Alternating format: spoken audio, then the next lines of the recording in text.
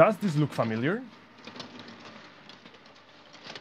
Most of you have probably witnessed the demolition of some sort of building or infrastructure. Have you ever thought what happens with all this debris? Can it be reused in one way or in another? Are they harmful to the environment? These are the sort of questions we will cover in this module on construction and demolition waste. By the end of this module, you will know what this type of waste consists of and when and where it is generated. We will provide you with references of where to find further information on how to manage this type of waste, and we will briefly explain why dumping or disposal is the most common approach for this waste in low and middle income settings. In order to understand the generation of construction and demolition waste, let's first have a look at the life cycle of a building or a civil engineering structure. After the design phase, buildings or civil engineering structures such as streets, highways, bridges, and subways are constructed, for which energy and materials are consumed and construction waste is generated.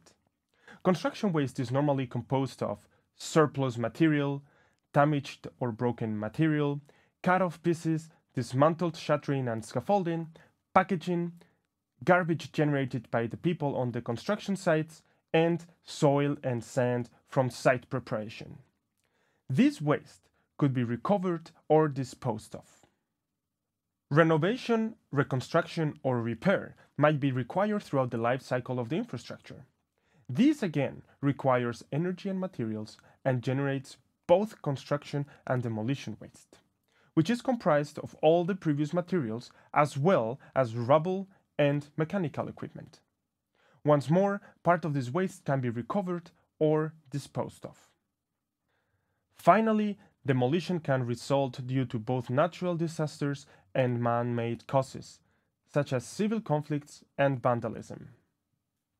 Demolition produces a significantly different waste than construction or renovation.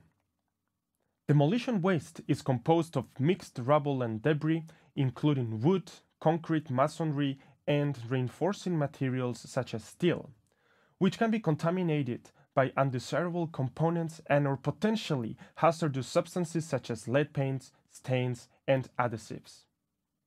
This waste has traditionally been disposed of. However, it can also be reused to substitute virgin materials. So, how much construction and demolition waste do we generate? Let's have a look to the generation rates of the European Union, United States, Japan, China, India, and the Arab cities of Dubai and Abu Dhabi. The European Union seems to generate most construction and demolition waste, followed by the USA. But what if we now calculate the per capita generation rates? Wow! These numbers convey quite a different message. Note especially the high construction and demolition waste generation rates per capita of Dubai and Abu Dhabi, and the low generation rates of China and India. However, most published figures are mere estimates, and often countries do not report their actual generated amounts. Therefore, these figures need to be interpreted with caution. What we do know is that construction and demolition waste often represents the largest proportion of total waste generated in weight. In OECD countries, for example, it accounts for 34% of the urban waste generated as shown here. In terms of the individual components, we consider these 14 categories of materials as the main constituents of construction and demolition waste. You are welcome to stop this video for a second to have a more detailed look at the list. Let's have a look at some important concepts when managing construction and demolition waste. The very first step, as indicated in the waste hierarchy, implies preventing the waste. A simple measure to prevent waste during construction is to reduce the over-ordering of construction materials. Prevention during demolition has a lot to do with the design of the buildings and therefore requires thorough and timely planning already in the design phase. When buildings are designed for deconstruction at the end of their life cycle, more components can be reused and it prevents a lot of demolition waste. For instance, here we see the deconstruction of a modular building, where the different modules can be dismantled and their parts stored for further use. When talking about reuse of construction and demolition waste, we use the term salvageability. The salvageability of a material is defined as its potential to be reused in its current state, minimizing the needs for transport and further processing. Some debris might be used for backfilling of holes, for instance. Due to the variety of waste materials, it is important to segregate construction and demolition waste. This can be done at source, ideally, or in specialized treatment plants.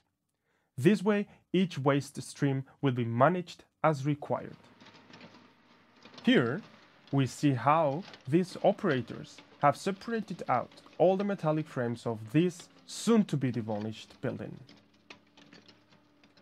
Then, the materials need to be transported to, ideally, a processing plant for further reuse or a final disposal site. The next step in the hierarchy is to recycle or recover any materials. It is important to mention that when buildings or civil structures contain hazardous substances, they become much more difficult to reuse or recycle. When neither reuse nor any sort of recovery is possible, the waste needs to be disposed of. This is still the most common practice in low and middle income settings, mainly due to the high costs of the labor needed for reuse of the materials, the lack of expertise in reuse practices, the low cost of the new or virgin materials, the insufficient regulatory framework, not having any control over illegal dumping, and the low landfill fees. In spite of the multiple recovery opportunities, illegal dumping of construction and demolition waste continues to be an ongoing problem in high, middle, and low-income countries. Doing things right always pays off. There are many benefits of managing construction and demolition waste in a proper way. The recycling of this waste can create employment and economic activities.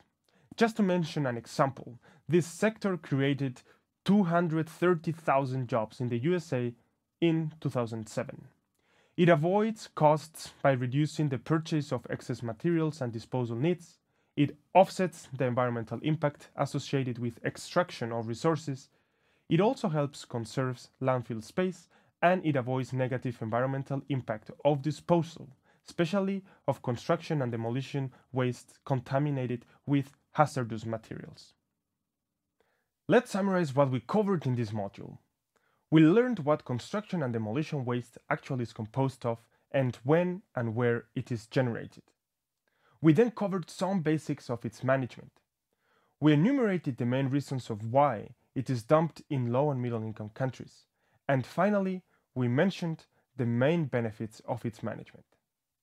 For those willing to get some more insights on the topic, we recommend the following literature.